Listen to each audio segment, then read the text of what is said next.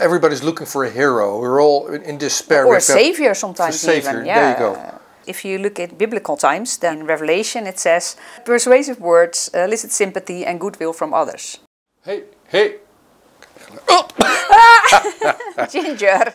So it may be especially applicable to those who hold some of the highest positions in corporate organizations, who influence corporate culture and at times are considered visionaries in their respective industries.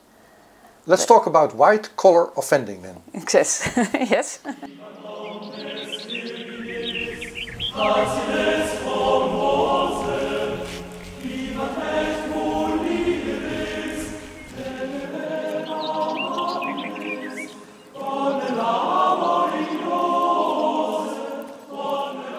Professor Schippers, may I ask you some questions?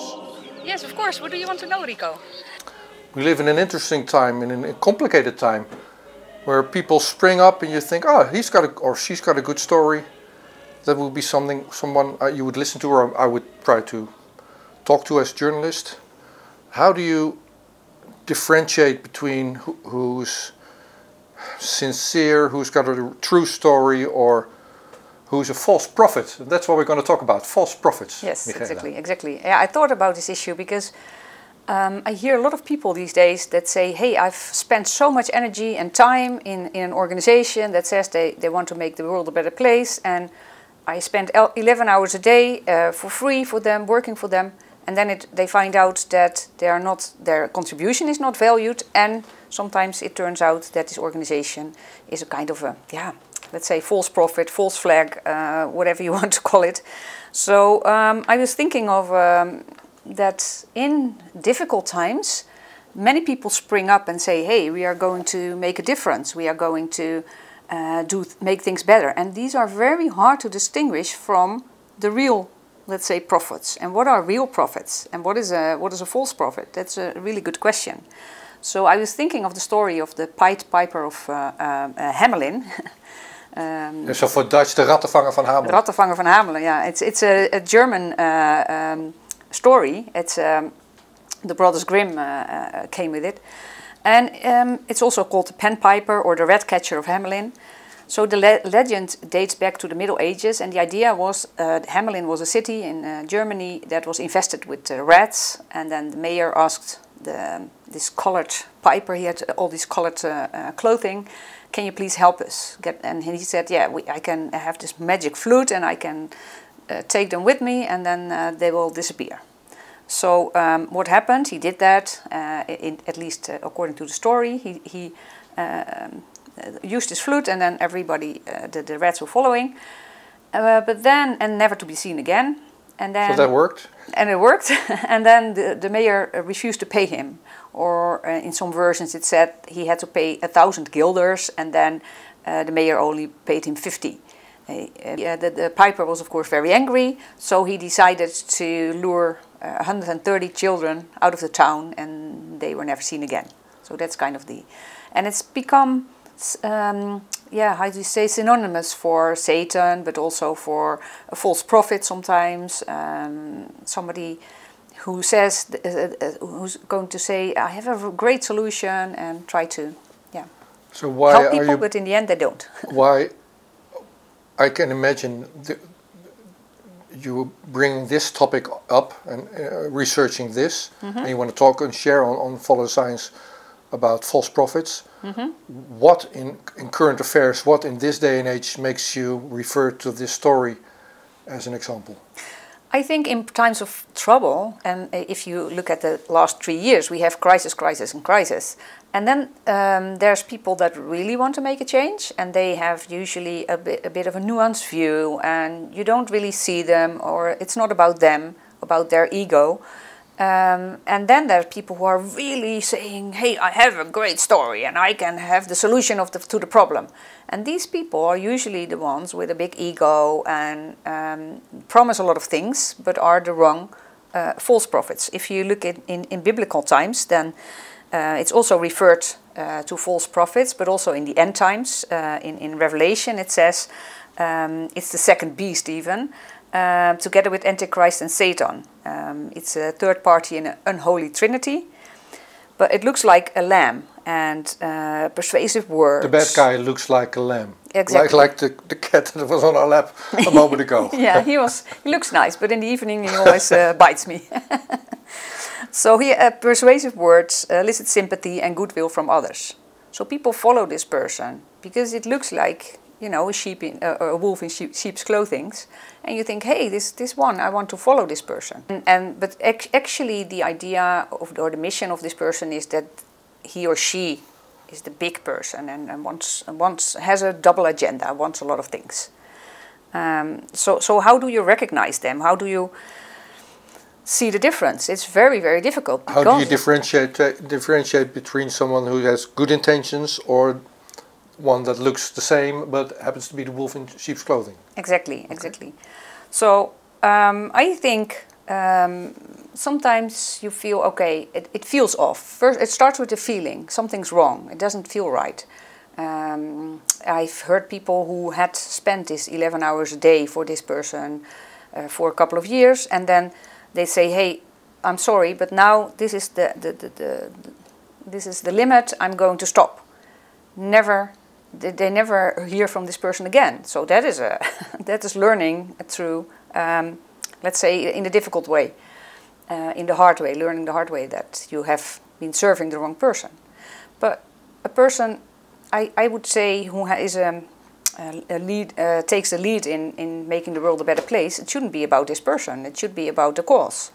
And if it seems to be more about the person than about the cause, then something is wrong.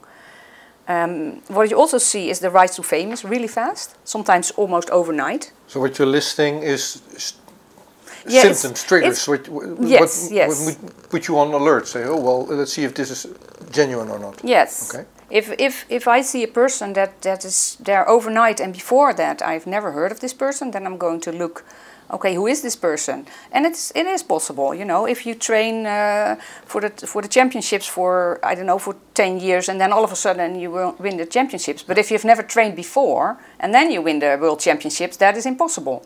All right, so let's reflect on current affairs, and people watching this in English abroad may not know this, but we've just had our elections in the Netherlands, and all of a sudden, bang, out of nowhere, a new party wins everywhere in the municipal elections. Yeah, so to me it's a red flag, but it is a red flag. It doesn't mean I'm right. So everybody has to decide for themselves. But to me, I'm thinking, hey, is this... Another example, going back to the Pied Piper, who lured 130 children out of town. We've misplaced many children in the Netherlands over the last 10 years in getting them out of their houses, out of their families, because of faulty tax collection schemes in the Netherlands. I don't know how to translate it properly, but over 1,000 children have gone missing in the Netherlands. 1,100, I think, yeah. Yeah, red flag. That's a big red flag for the government, because a government who takes away children from families in such quantities, that is... And they're gone, they're lost, we don't know where they are. That's, yeah, I don't know what to say about that, but that's a red flag about the government at least. So they promise a new system, a better system, but basically they're creating or recreating the same system. So basically there's a saying, here comes the new boss, it's the same as the old boss. So that is a red flag. And yeah, as I said, it feels like something's off. So do a background on this person. Who is this person? Can you openly discuss your doubts within the organization? Or are these silenced? Because if I am being silenced within an organization, that's a big red flag. Or is it every concern that you say is being waived?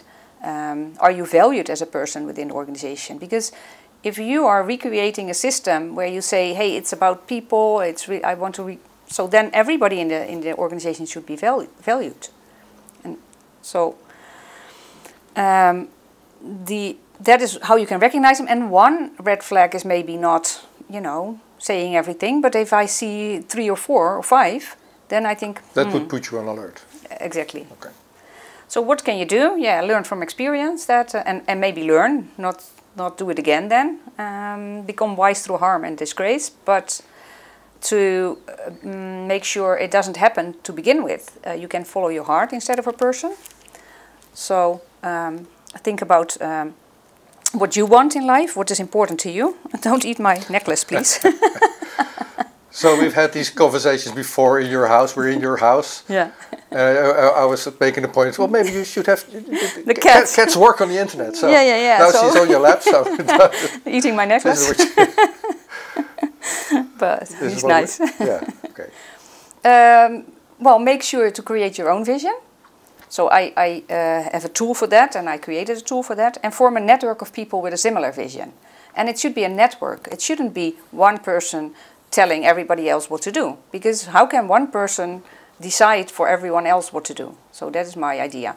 And I created, as you know, the Letter to the Future, where people can think about their ideal world if there were no constraints versus the world that will come to pass if we go on like this, and what everybody can contribute. So you can find that online, but you can also make a film out of this, or you can draw it, or because I've had people who said, I don't like this writing part and I would like to do something else, or you know, you don't need me to tell you what to do, so no one has to do it, but it can help. It's a tool. It's just like a medicine. It can help you get better, or it can make you more sick. So we'll link that under this conversation also, Let Us to the Future. Yes.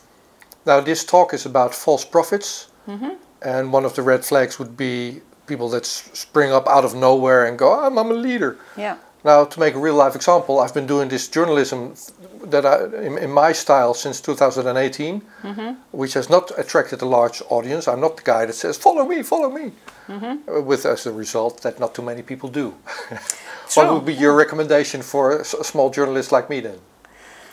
Keep doing what you're doing, because the thing is that people need to recognize themselves and find out the pearls, you know, these little clumps of gold. People have to start looking for them. Nuggets. I think. Nuggets of gold, sorry. The lump is bigger, I think. That would be nice. Thank you. All right. It's a good compliment, right? Yeah, so I think, and there's also, I don't know how to do that, and how to.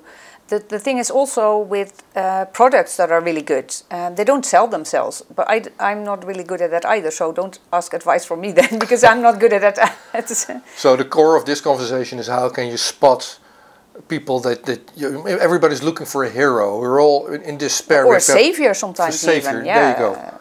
We've had panic cycle on panic cycle on panic cycle. We're in a war, we've had a virus, we have inflation, banks are falling.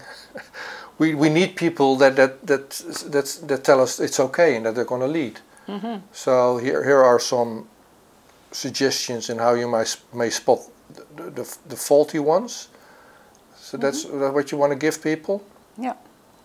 Or is it a call to action? You just stand up. It's also a call to action, because you have to create your own vision and then find other people who align with your vision. And of course, somebody can come up with a very nice and appealing vision, but then make sure that if you put in time and energy, that it's not only the vision that you, but also the person that you align with. So we've had false prophets, in my words, in the Netherlands also, but the people following them are genuine, and they themselves may be genuine. Yes. You can't point them out and say, well, that's false. Just leave them or pick a fight, or how should we deal with that then? No, people have to find out themselves, because it's really hard also. I've been also a little bit surprised that a lot of people are called controlled opposition, for instance, but it doesn't need to. It doesn't need to be a controlled opposition. It can just be an ego or somebody high on narcissism who starts out with a good view. I think a lot of organizations, like even Christianity, has started out from a very nice visionary leader. Let's say Jesus in this case, and he was even making people better, and at least according to the Bible. And then Christianity had all these bad sides, because a lot of people with a big ego started to take leadership roles. But servant leadership is really important. Look for servant leadership. People who say, I'm not important, the people I work with are important. These are the most important people. It shouldn't be about me and my ego and my words. Everybody should have a say in how the organization is run, what we are going to do, where we are heading. Otherwise, there's one person pointing, okay, let's go that way. Everybody is following, and then in the end you all fall off the cliff or something. So how did the story of the Pied Piper end? Do you remember? No, I did don't think so. Did the children come back or no? No. Well, there's different stories. Different versions of the stories. But in the original version, I think the children never came back. Thanks for this hopeful conversation, Michaéla. Did you say everything you wanted to say in this talk? Yeah, I think so. Thank you.